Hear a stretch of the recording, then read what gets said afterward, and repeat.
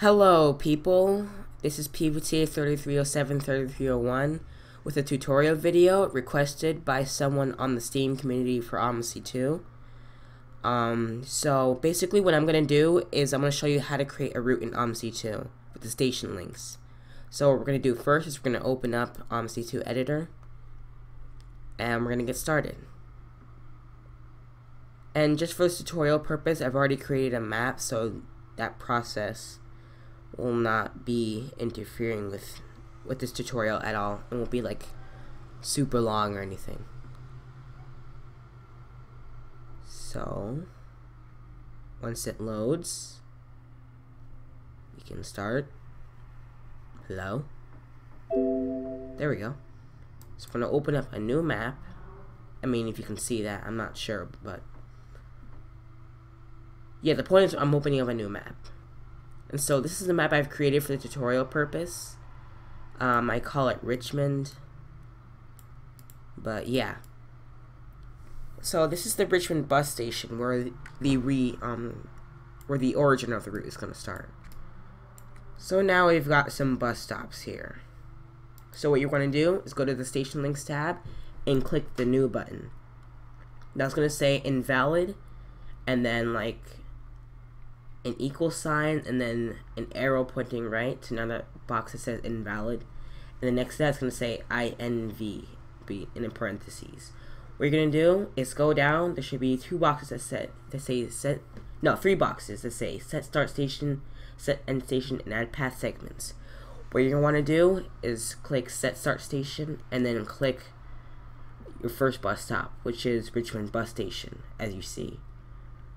And then what you're going to do is click on the path segment that the bus stop cube is on, and then you're going to click on the path segments to your first bus stop, which in this case is this way. And you'll have to do this for every bus stop, but in the end it gets a bit easier. So it's going to go around this roundabout, and then the first bus stop is Calvin Court, and then you're going to click the bus stop, the Calvin Court bus stop cube again, and then you're going to do the same process over and over as I just mentioned. And then you go to the next stop, which is the John Street terminus. This little thing here. So now, let's change that to terminus.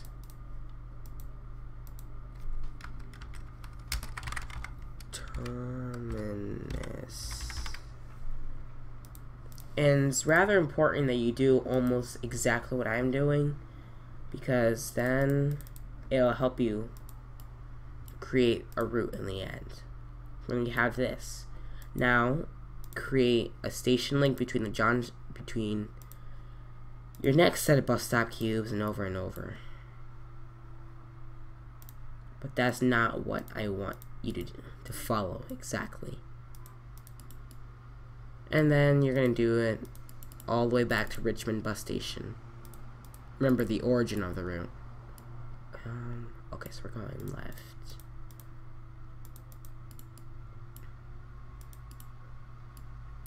So you have it circle back over to Calvin Court.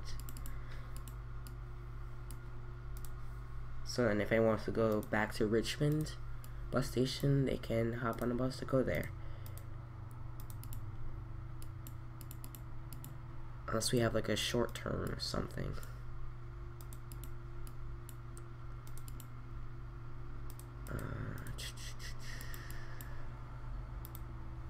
Oh yeah, this intersection is a bit weird because there's like a path hidden in there. You have to look, otherwise you might screw this up. Alright, does it loop around? Yeah, but we're not gonna go that way. Alright, so yeah, you're gonna have it loop in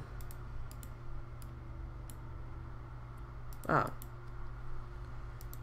We'll create another terminus for Richmond bus station. Let's just turn it to the appropriate direction. The bus stop queue should be facing the same way that the traffic is going as well. So if it's going this way, or like it shouldn't be facing that way if the traffic's going this way, the opposite way. So let's just name that no, not John Street. Richmond bus terminus. And let's change that to 0 because this is terminus. Let's just put that to a random number like 1,000. So it knows that to get rid of a lot of passengers. Let's just get rid of these two. Let's bring one of these bus stop poles over here. And let's see if this will fit. I've used this object before and it doesn't exactly fit 3 lines. It'll have to do. So there, now you got all your station links. Almost. Let's just create one more to where we'll have our route start.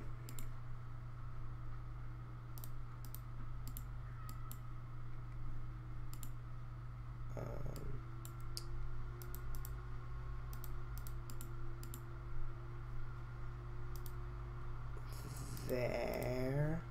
Alright, so now that you've got all your station links, what you'll do now is go to the Tracks and Trips tab and then press the Create New Trip, the Type 2. And what we're going to name this is,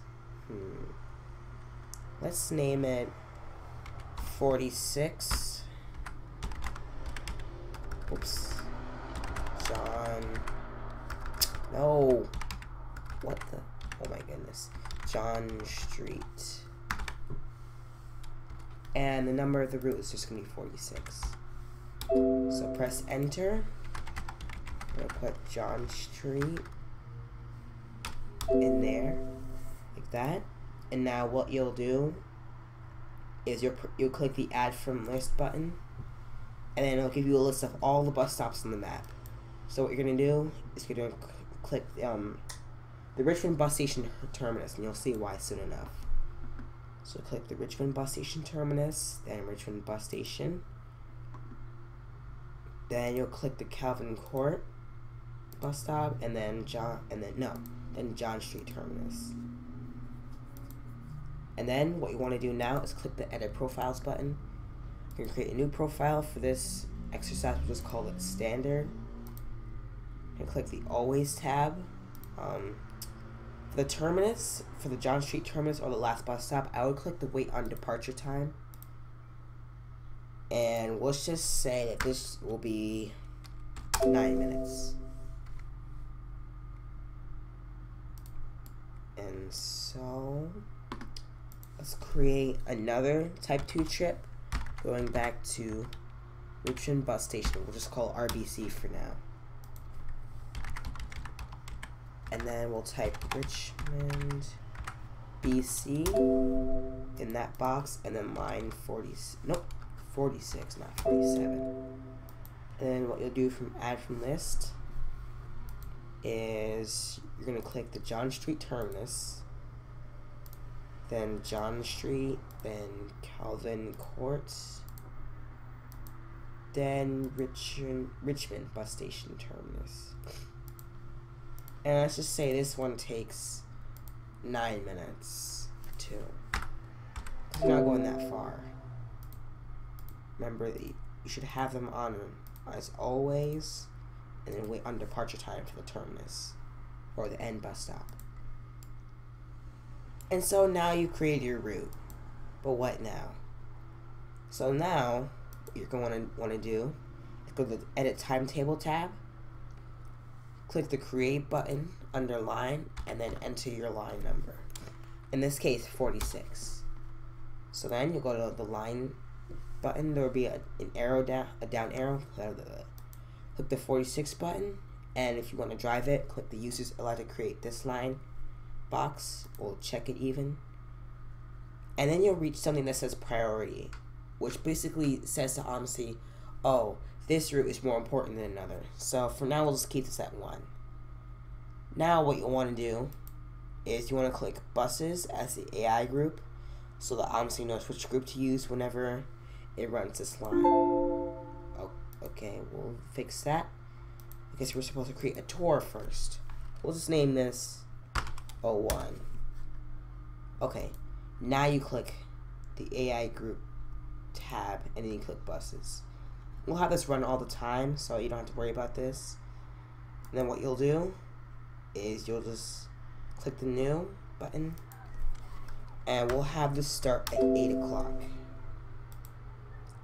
And then go to 8:15. Let's just zoom in so you can see that correctly. Now, what you'll see is are the 2 times that it leaves, 8 o'clock and 8:15.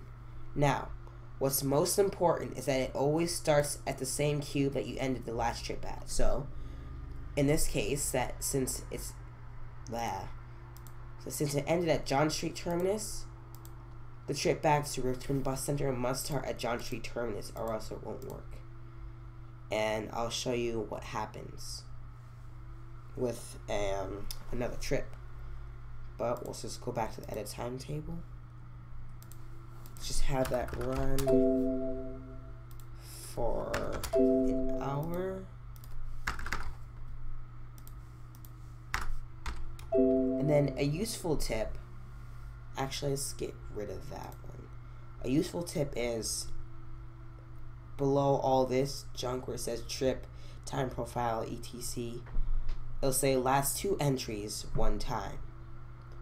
It will mean that the last 2 timetable entries, which in this case would be 8:45 and 8:30. Oh, must have been too far away. Yeah, in this case 8:45 and 8:30. And then so what we'll do is, because it'll count this trip too, since it's highlighted. So I'm gonna count 1, 2, 3, 4 trips. So I'm gonna change that to 4, and then that should stay 1 time. And then voila, you have the bus running for another hour, and let's just have it to run till 1 o'clock in the afternoon, or 1300 hours. And so now you have your first line. And so you repeat this process, and for every line that you create. Now to why you should always start with the terminus. One thing that you should always notice is that every time that this black space appears right here that you see, it'll always show the smooth trans in blue text stuff, which means that there's a smooth transition between bus stops or trips.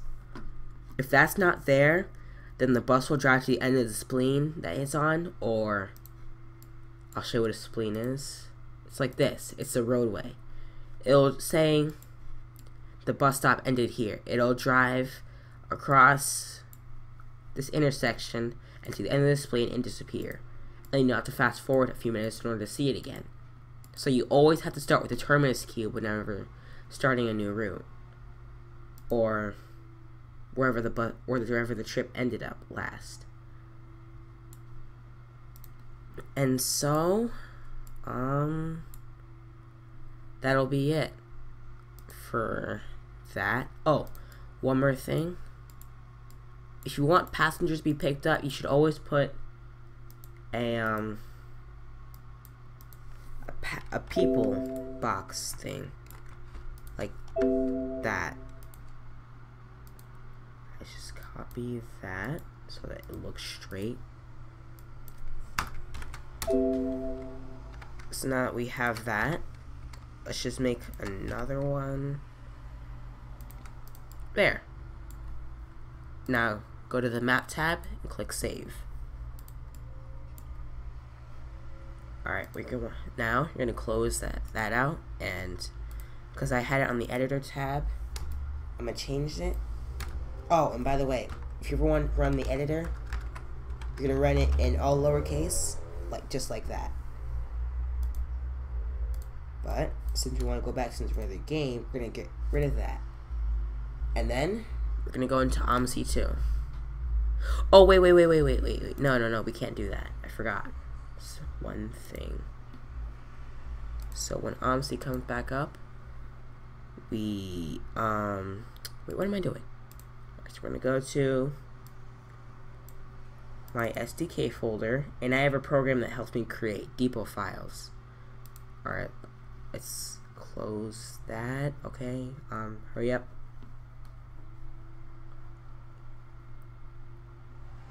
Okay.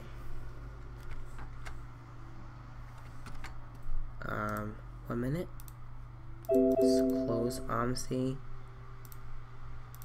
And let's open a program I like to use called HOF Creator, which helps you create HOFs or depot files, which control what the bus says. Let's just create a new one. There'll be a default one called the SD200/SD202 template, which you should use because it's just there.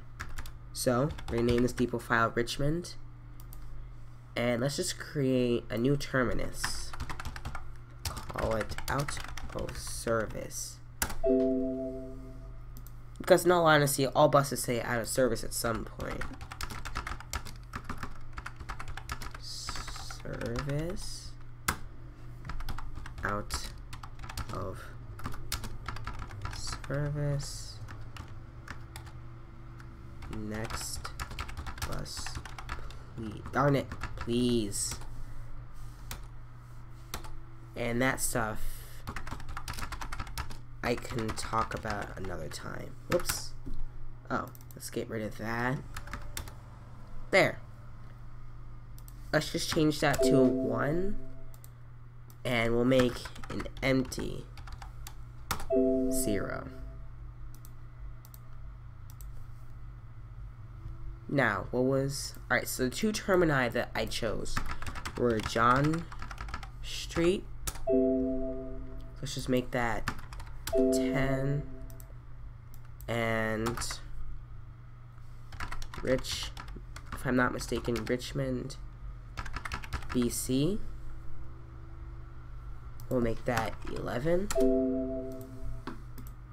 And then what we're going to do is press the input assist as I did earlier, and then just put in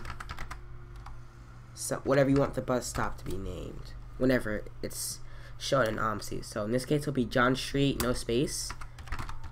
John Street with no 6 at the end. So we'll just have it display that in OMSI, and then we'll have it just display John Street on the IBIS 2, found in any vehicle except for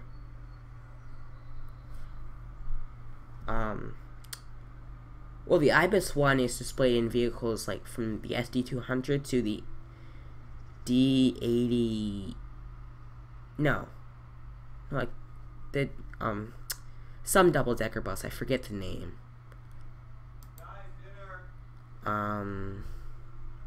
So yeah, so you'll have those. And then what you're going to do is you want to create a route. Oops. And then you'll have it display John Street, and then another display Richmond, BC. And then you're just going to create some bus stops. Let's have one be Richmond, BC. And then now just be the bus stop. Richmond bus.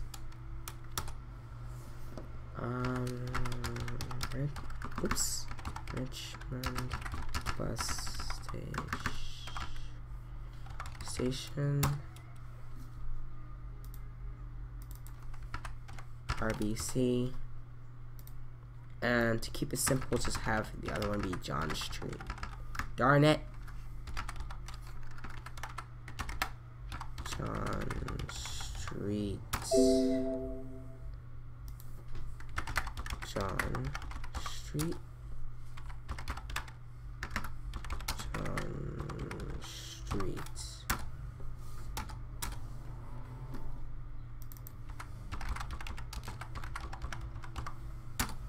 There. And then, to prevent any errors from coming up, you're going to want to put in Richmond, BC and John Street.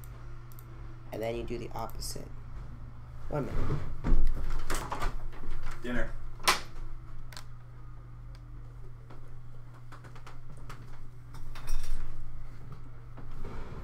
And now we're back. So we'll just save that, and the AI I chose for this map, which will be the man NLNG, and we'll name it Richmond. Yeah. And just to be sure that all names are correct and stuff, I'm gonna make sure that we'll go back into the editor.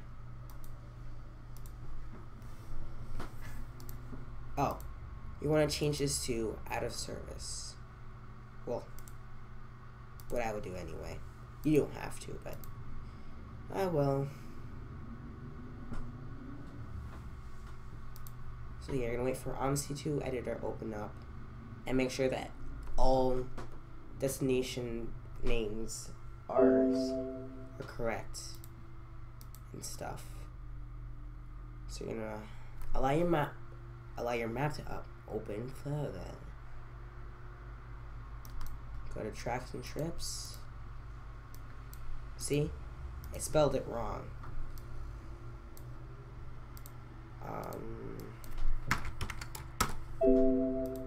And then Richmond, BC, let's make sure it's referenced right.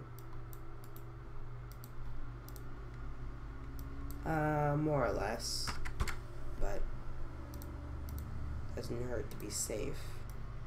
Hurts to be sorry. Now we're gonna go into OMSI and we're gonna test out the route. And you're gonna set it to the time where we said it wanted to run, which is between, I believe, 8 o'clock and 1300.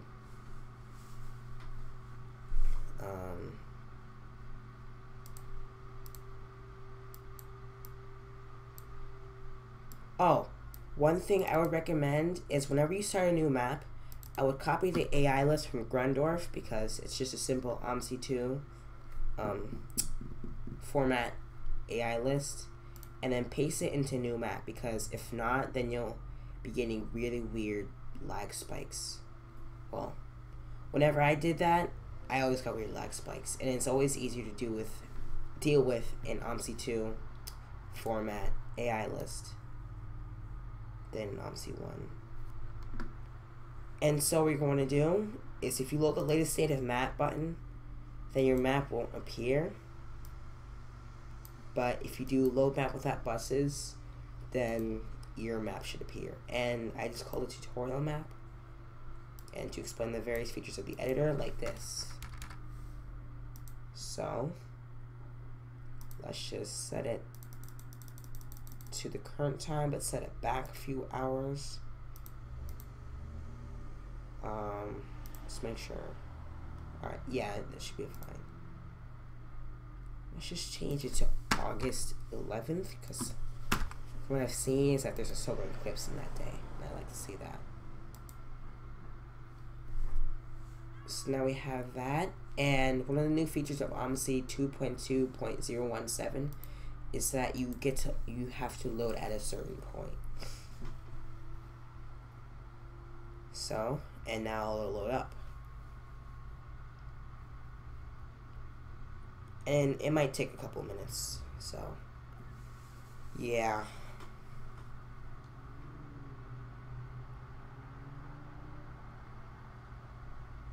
Also, if this video helped you at all, I'd be glad to hear about it in the comments.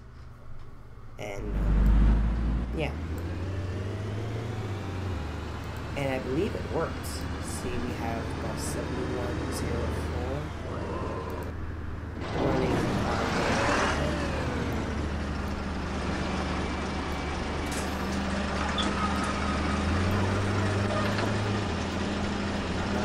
not just put in right, or 'cause that should say something like that. But yeah, that's about it. So, like I said, if you like the video, comment, maybe a sub, but not always necessary. But anyway, thanks for watching.